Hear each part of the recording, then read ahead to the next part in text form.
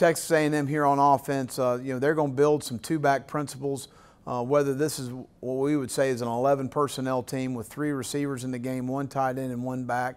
They'll also build some two-back sets with a traditional fullback and tight end, and then some 2 tight end sets with 1 back. But this is a traditional 2-back run game, what we call a counter series here, pulling the offside guard and wrapping with the tight end up in the hole right there, trying to get the next level defenders. Really nice job. They want to run this play more than likely to the bubble, meaning the B gap is vacant there. Have the tackle climb up on the backside linebacker, which they do a nice job of here.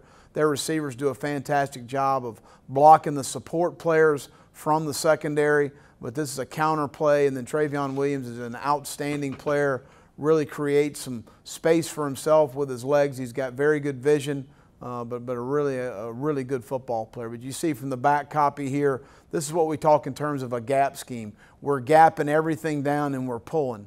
So this is a pin and pull series where the guard's going to be kicking out the defensive end.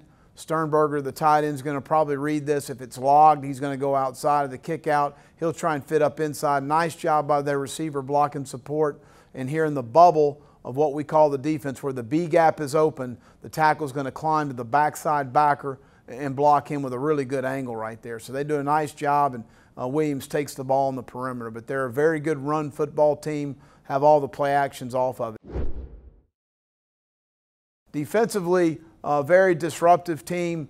They're going to give you some different looks as far as what they're doing. Here they're in a quarter, half look. As you see, this safety's playing half of the field. This safety's playing a quarter of the field. This corner's playing a quarter of the field. But they're very disruptive with their front 4.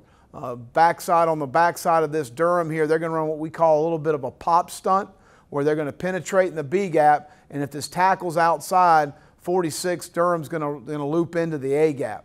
2 very active backers with Dodson and Alaka as far as guys that play blocks well and run extremely well at the point. Dalen Mack's a very disruptive player for them, has been since he's been there. But this is a really nice stunt here.